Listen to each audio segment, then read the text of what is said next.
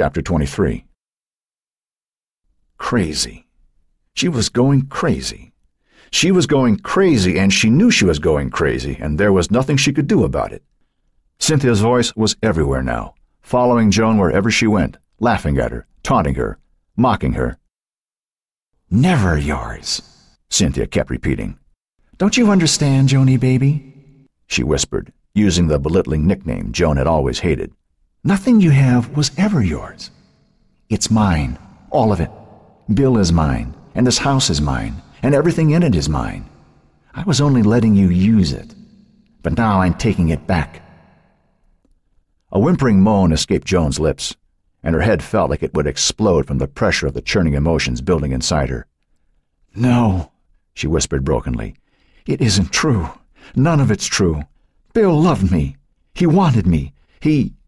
But her words died in the cacophony of Cynthia's scornful laugh. Destroy her. That's what she had to do. She had to destroy Cynthia. Obliterate her from the guest room. Obliterate her from the house. Obliterate her from her mind. "You can't," Cynthia whispered, as if she'd read Joan's thoughts. "You can never get rid of me, Joni baby. Never." Joan came to the top of the stairs. She was only a few feet from the closed door to the guest room, Cynthia's room, and she could feel the nearness of her sister's spirit. "Go ahead. Try it. Try it, Joni baby, and see what happens." A strangled cry of fury erupting from her throat, Joan lunged toward the door, twisting the knob and hurling it open so hard it crashed against the wall, cracking the plaster and shattering the glass knob. Ignoring the glass shards on the floor, she went to the closet where her sister's clothes, arranged by color to form a brilliant rainbow, hung on their padded hangers, clothes her mother had cared for so perfectly that they looked like they'd never been worn. "Why didn't you take care of me like this?" she cried out, her voice choking on her sobs. "Why couldn't you love me even as much as you loved her damned clothes?" Snatching one of the dresses off its hanger, she ripped its bodice with one quick jerk, then hurled it aside as she grabbed another one. One after another she tore the dresses from their hangers, until she stood in the midst of a tangle of torn and mangled material that could never again be put back on the hangers as a memorial to her sister. "They're only clothes. They're not me, Joni baby," Cynthia whispered. "Don't call me that!" Joan screamed. She reeled away from the closet and began ripping the pictures from the walls, hurling them to the floor, the glass covering the photographs shattering. Cynthia only laughed. Joan moved on to the desk, sweeping the surface clean, sending her sister's books and pens, her stuffed animals and favorite Barbie doll skittering across the floor. Then, through the turbulence of her own emotions, she heard something. She froze, and a strange silence fell over the house. Then she heard it again. The doorbell. Someone was ringing the doorbell. A wave of panic crashed over her. What should she do? She glanced at herself in the mirror. Her face was ashen, her hair a tangled mess. Maybe she shouldn't answer the door. Maybe she should just wait for whoever it was to go away. The doorbell sounded again, as if to deny the possibility that whoever awaited would leave. What if they came in? What if they came in and found her like this? What if they told her mother she was playing with Cynthia's things? Her mother would beat her again and lock her in the cedar chest in the basement. No, don't let them catch you. Don't let them tell on you. She ran from Cynthia's room, hurried down the stairs, then paused in the entry hall, trying to catch her breath. She ran her fingers through her hair, clumsily brushing it away from her face. The doorbell sounded again, and at last, knowing she could put it off no longer, she turned the knob and pulled the door open just wide enough to peek out. A policeman! A policeman wearing a uniform! She wanted to slam the door and run and hide in her room, but even if she could hide from the policeman, she couldn't hide from her mother. Her mother would find her and... Fear galvanized Joan's mind, pulling its fragments back together, jerking her out of the past and the memories that had held her in thrall. Hearing her name, she pulled the door open wider and recognized Dan Pullman standing next to Tony Petrocelli. "Can we come in for a moment, Joan?" the police chief asked. Matt, she thought. They want to ask Matt more questions. Matt's not here, and Her mind cleared further, and she remembered what her lawyer had said last night. "I don't think I'd better talk to you until I talk to Trip Wainwright. He said—" "I know what he said, Joan," Dan Pullman said quickly, sensing that she was about to shut the door. "I was just wondering, does Matt have a pair of Red Wing shoes?" A veil of suspicion dropped over Joan's face, and her eyes flicked from Pullman to Petrocelli, then back to the chief. "I'm not really sure," she said. "I don't pick Matt's shoes out for him." She heard Cynthia's laugh. "Maybe if you could—" Pullman began, but before he could finish, Joan shook her head. "I'm sorry," she said, starting to close the door. "I'm not supposed to talk to you." "All I want—" Joan shook her head. "I'm not supposed to," she said again.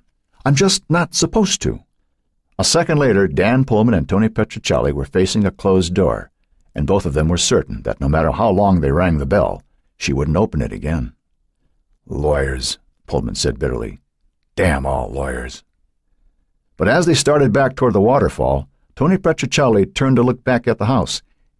"Did she sound okay to you?" he asked, cocking his head. To him, Joan Hapgood had sounded almost like a child about 5 years old, who was afraid of doing something wrong. Pullman shrugged. "She's just doing what Trip Wainwright told her to do, and he's just doing his job. So let's you and I go do ours." From the house, Joan watched them disappear into the woods. They hadn't found out. They didn't know she'd been in Cynthia's room, so they couldn't tell her mother. "But I can," Cynthia whispered. "I can tell Mother anything I want." Joan's eyes widened. "No!" she screamed. "I'll kill you! I swear to God, I'll kill you!" Jerry Conroe's fist crashed down on his desk, barely missing the keyboard he'd been tapping on with steadily increasing frustration and fury for most of the morning. "God damn it! What the hell is going on here?" Eleanor Austin, who for nearly 15 years had been Jerry's secretary, administrative assistant, editor, and general factotum, had not reacted when he smashed his desk with his fist, but she was so startled by his curses that she slopped her coffee onto the story she was editing. "Take it easy, Jerry. Breaking the computer isn't going to help." "It's starting to look like nothing's going to help," he growled. "I hate the damn thing. I hate the internet even more." "That's today," Eleanor observed, the soothing tone of her voice only exacerbating his frustration. "Yesterday you said you could find anything you needed to know on the net. The greatest tool ever invented by mankind, I believe is what you said." "Well, I was wrong," Conroe muttered, his eyes narrowing as he studied the screen in front of him, which was currently displaying the latest of what had been an unending series of messages informing him of the result of his search. 0 occurrences found. "Why the hell doesn't it just say it can't find what I'm looking for? Somebody should teach this thing to speak English." Eleanor quickly cast around in her mind for some way to divert Jerry before he launched into a diatribe against all things modern. "Why does it matter so much who Matt's father was?" she ventured, then recognizing her error at once, anticipated his reply. "If you know the father, you know the son. The apple never falls far from the tree." Which means mothers don't count at all, Eleanor added to herself. But instead of what she'd expected, her employer said, "The thing is, Matt Moore doesn't seem to come from any tree at all." He gestured toward the computer. "According to this, he doesn't even exist." Eleanor couldn't contain a smug smile. "You mean maybe the internet isn't quite the greatest tool ever invented by mankind after all?" "No," Jerry said, shoving his chair back and standing up. "I mean that something phony is going on around here, just like I've been telling everyone, and I'm going to find out what it is." Walking out of the office, he strode to the corner of Main and Chestnut, cut diagonally across the intersection, pausing only long enough to glare at the 2 drivers who honked at him, brushed past Agnes Fenster, who served Trip Wainwright in more or less the same capacity as Eleanor Austin functioned for him, and shoved open the door to Trip Wainwright's office. "What the hell is going on?" he demanded. The lawyer looked up from the will he was working on, his features automatically falling into a neutral expression that hid whatever he might have been thinking. "I'm not sure I follow you, Jerry." He rose from his chair, offered his unannounced visitor his hand, and when Conroe refused to shake it, smoothly used it to gesture toward the client's chair in front of his desk. "May I assume you don't approve of me looking out for my client's interests last night?" Suddenly, Conroe understood Dan Pullman's refusal to go after Matt Moore. Wainwright must have intimidated him. "You get in the way of finding my daughter, and I swear I'll make you so miserable you'll wish you'd never been born." Wainwright sighed as he lowered himself back into his chair. He'd known this visit was going to happen, could practically have predicted Jerry Conroe's exact words. That was both the blessing and the curse of living in a town as small as Granite Falls. But at least knowing what was going to happen this morning had allowed him time to prepare for it. "Look, Jerry," he began, I'm very, very sorry about Kelly. But until we know exactly what happened to her, I can't let you or anybody else try to convict Matthew Moore of doing anything to her. For all you or anyone else knows, he had absolutely nothing to do with anything that might have happened." Jerry Conroe's jaw tightened, but before he could say anything, Wainwright held up a hand as if to hold off the torrent he knew was about to break. "And don't put me in a position where I have to recommend that either Matt or Joan sue you either. I hate it when my clients wind up in court, especially when they have to sue my friends. So why don't you tell me what's on your mind and try to keep your temper out of it?" Conroe said nothing for a moment, trying to gauge how much of Wainwright's words were bluff. Though he couldn't imagine Tripp recommending that Joan actually sue him, he couldn't be entirely certain he wouldn't either, and the lawyer's expression gave away nothing. Finally, he lowered himself into the chair. "I just want to know where that kid came from," he said. Wainwright frowned. "Matt? We all know where he came from. He's Joan's son. As for his father—" His voice faded, and he shrugged dismissively. "I suppose if you want to know that, you'll have to ask Joan. She's never told me. But on the other hand, I've never asked." "What makes you think Joan would know?" Conroe countered. As Wainwright's face finally registered an expression, even if only of puzzlement, Conroe's lips compressed into a grim line. "As far as I can tell, she's not his mother." Wainwright blinked. "I beg your pardon?" "She's not his mother," Conroe repeated. "I've been on the net since lunch, and I'll bet I know more about Joan Moore Hapgood than she knows about herself. And I can tell you for a fact that her medical records don't show that she ever gave birth to anybody. As for Matthew Moore, I've checked the records of every state in the East, and there's no birth certificate for him. According to everything I've seen, he never officially existed at all until Joan registered him in school here after she came back from New York. Before that, nothing. No birth records, no adoption records, anything. So what's going on? Who is he? Where did he come from? And how come all of a sudden his stepfather is dead and his grandmother and my daughter are both missing?" "Even if everything you say about Matt not being Joan's son is true, and I'm not saying it is," the lawyer countered, "I don't see how it's germane to anything else. Even if Joan adopted Matt, it doesn't follow that—" "She didn't adopt him," Conroe cut in. "I don't know where the hell she got him, but I'm by God going to find out, and I suspect that when I do, a lot of what's going on in this town is going to be a lot clearer. And if that kid's done something to my daughter, you can bet I won't rest until he pays for it." He raised a finger and pointed it at the lawyer's head. "And don't try to get in my way. You're protecting a murderer, Wainwright. He shot his own stepfather, damn it, and nobody's doing anything about it. Do they have to find my little girl's body before they lock him up?" Before the lawyer could respond, Conroe was on his feet again. "You tell your client that if anything's happened to Kelly, he's going to wish that he'd never been born at all. And tell him that's not a threat, Wainwright. It's just a plain, simple statement of fact." A second later he was gone, and 5 seconds after that, Wainwright saw him march across the street, oblivious to the blaring of horns, and disappear into the police station. And when he was done there would be only one other place he would go. Picking up the phone, Wainwright dialed Joan's number, his fingers drumming impatiently as he waited for her to pick up at the other end. But when he finally heard her voice, it was a recording on the answering machine. Joan sat at Cynthia's vanity, her eyes fixed on the image in the mirror. But it wasn't her face she saw, at least not the face that Dan Pullman and Tony Petrocelli had seen a few minutes ago. Instead, she saw the face that had been hers years ago, when she still lived in the house on Burlington Avenue, after Cynthia left, when her mother had forbidden her even to go into her sister's room, let alone to sit at her vanity or use her cosmetics. But Mother wasn't home now, and Cynthia had gone away, and she was alone in the house. "No one to tell," she said softly. "No one to tell on me." "I'll tell," Cynthia whispered. "I'll tell Mama, and you know what she'll do." "I'll kill you if you tell," Joan replied. "I'll kill you, and maybe I'll kill Mother, too."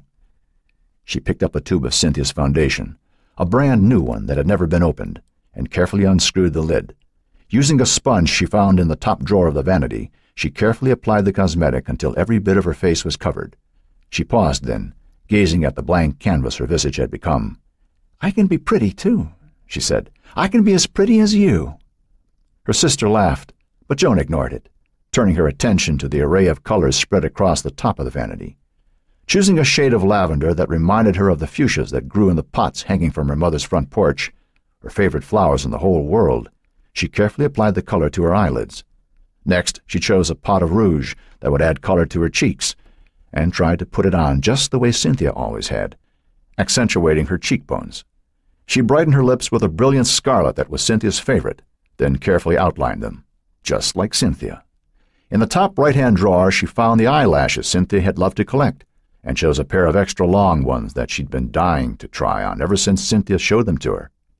Lifting them from their plastic case, she painstakingly pressed them to her eyelids, then applied a coat of mascara to make them look even thicker. "Pretty," she whispered, staring at the face in the mirror. "I'm just as pretty as you are." Her jaw tightened and her eyes narrowed as she heard her sister's peal of laughter. "Don't laugh," she whispered. "Don't you dare laugh at me." The laughter rang out again, and Joan's anger grew. All her life, for as long as she could remember, she'd had to live with Cynthia's laughter. But not now. Not any more.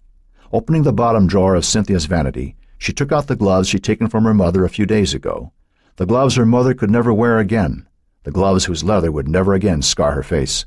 She pulled them on slowly, stretching them to fit over her larger hands, her thicker fingers. She gazed once more at the face in the mirror. She saw nothing of the grotesque gargoyle that stared back at her, its eyes painted a hideous purple, its cheeks clumsily smudged with bright red, its lips an open wound the color of blood. Instead, she saw a face that was radiant with youth, and even more beautiful than Cynthia's had ever been. She looked as if she were ready for a formal dance, complete with perfect white gloves that came to her wrists. Only one thing was missing. She hadn't yet put on her perfume. A moment later, her fingers closed on the bottle of nightshade. She shook it, then lifted the stopper from the vial's neck. As the room filled with a heavy, musky scent, the sensuous aroma that had always been Cynthia's favorite, Joan dabbed fluid on her neck. The heavy fragrance hanging around her like a cloud, she rose from the vanity and left the room, feeling a tingling sense of eagerness, as if some beau, someone who truly loved her, might be waiting for her downstairs. When she came out on the landing, she looked down for the man who should be waiting for her, smiling at her, extending his hand toward her. But there was no man. There was no one. There was only Cynthia. Cynthia and her terrible, mocking, taunting, cruel laughter. As it pealed in Joan's ears, slashing at her spirit, tearing at her soul, she flinched. Then, with decades of suppressed rage boiling inside her, she started down the stairs. What little hope Kelly Conroe had been able to cling to was quickly fading.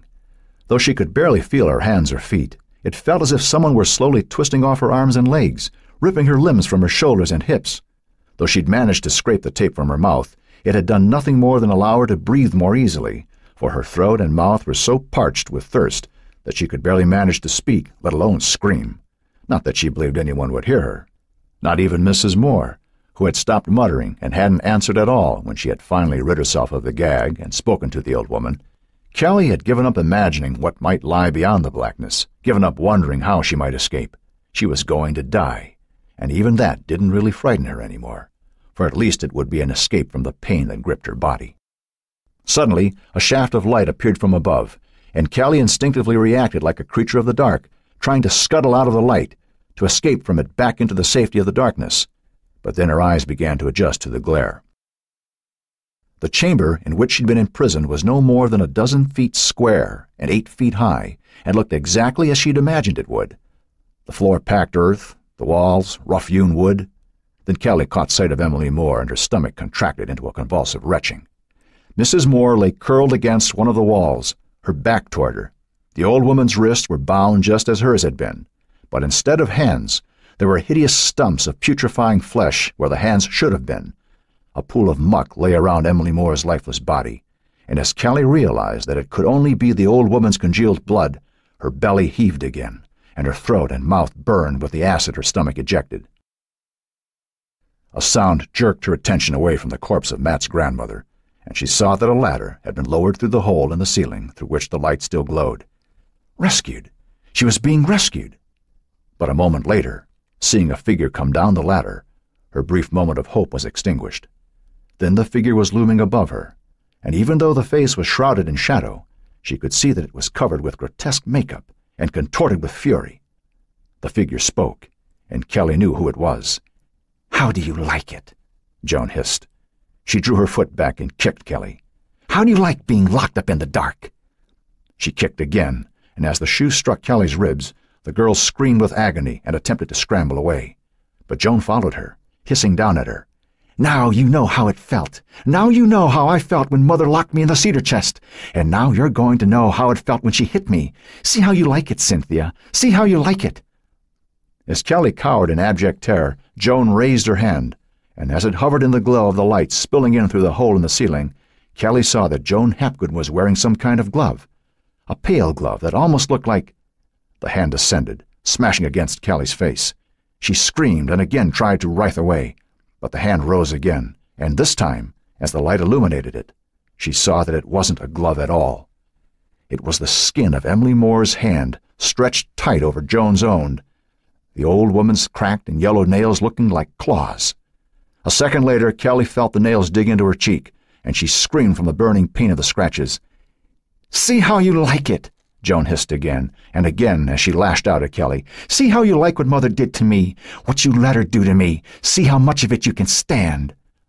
Joan's kick sank deep into Kelly's gut, and more blows rained down, pounding at her until her face was bleeding, and she could feel the bruises swelling. Barely conscious, she only dimly realized that the tape was again being pressed across her mouth. "I'm going to die," Kelly thought. "I'm going to die, and nobody's ever going to find me."